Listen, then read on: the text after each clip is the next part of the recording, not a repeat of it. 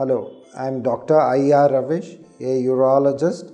I practice in my clinic, the Nephro-Uro Clinic in Jayanagar 7th block.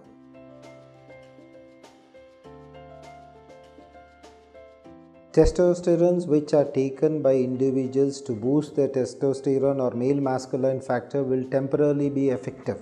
And one thing we have to realize, by giving external testosterone, we normally start reducing the testosterone which is bioavailable to us, because as the testosterone enters the bloodstream which is taken artificially, there is a negative feedback mechanism which occurs in the body, which leads to decrease in production of the normal testosterones.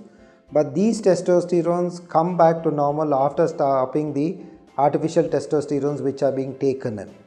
But naturally, if we want to increase the testosterones of our body, it is by reducing our fat content. A lot of exercises in the body which keeps you fit normally rises the testosterone levels. So keeping yourself fit with a lot of exercises also leads to normal increase in testosterone levels.